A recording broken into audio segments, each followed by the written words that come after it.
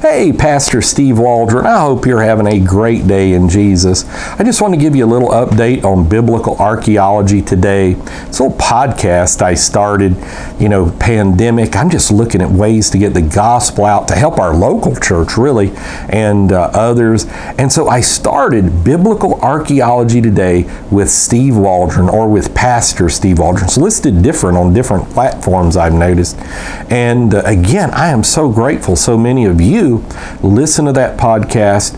I do somewhere about 9 or 10 podcasts a week normally, one every day, and occasionally I'll do one in the evening.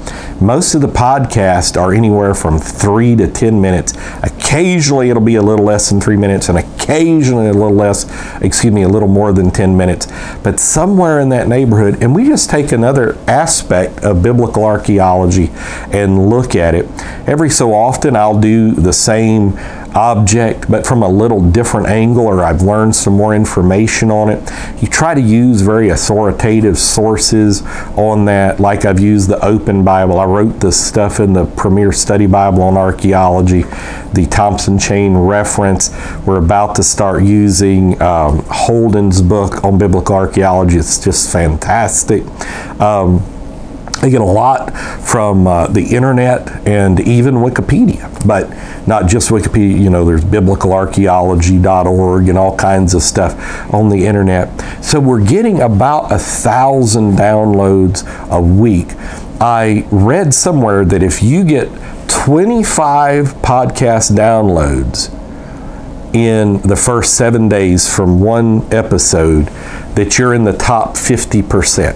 If you get 75 in the first 7 days, is it the first 7 days? That you're in the top 25%. So we're really trying to do that. I've got a few podcasts with over 100 downloads and all this, but we're just trying to get truth into the world. So pray God's blessings on it. And I am not techno at all. This is just something I'm very grateful for Anchor. I just sit down with a little iPhone and I'm able to do it. I do all my own stuff. I put it on the YouTube community bulletin board and all these kind of things. I just do all that. Just trying to get, I'm not on Twitter, I'm not on Facebook, I'm not on social media. That's just not me. So we're just trying to get the word out. And I thought I was doing pretty good, but I was just recently on a Brian French's podcast a couple different times, and he said, man, I'm getting over 10,000 downloads a week. And I was like, well, I thought I was doing good, but obviously I'm not. But anyhow, we just want to reach the world with the gospel of Jesus Christ and show everybody that the Bible you've got in your hand is true. And most people don't know the archaeological evidence of the Bible, and it is vast, it is ubiquitous, it is huge.